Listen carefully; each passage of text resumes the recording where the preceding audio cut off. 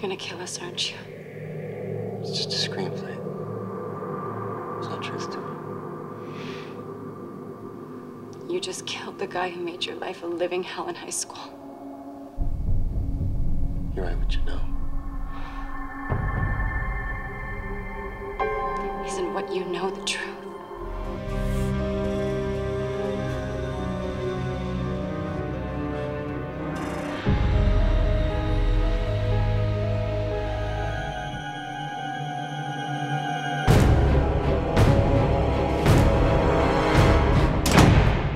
Dr. Hansen never takes his questions from that book.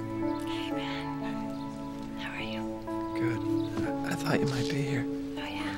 Yeah. This test Friday, it's gonna be a bugger, isn't it? I know. Yeah. I like to come to this part of the library for absolute quiet. Me too. I meant what I said, though. Hansen never takes his questions from that book. Really? Yeah. Oh, thanks, man. Will you share your notes with me?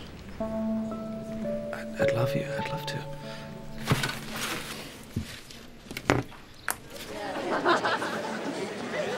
Thank you. There you go. It was very nice to meet you, Pete. Hope to see you later. Hope to see you, too. Thanks.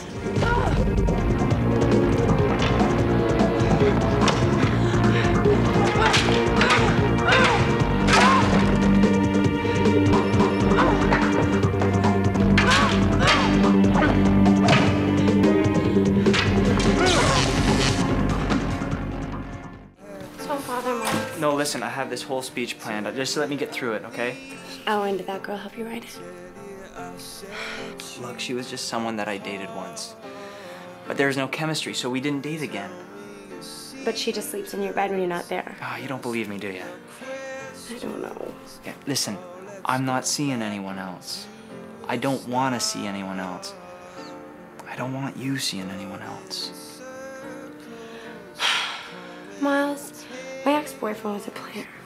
He was cheating on me the whole time we were together, and I had no idea. I don't need another guy like him. What you are looking for is not a man, it's a woman.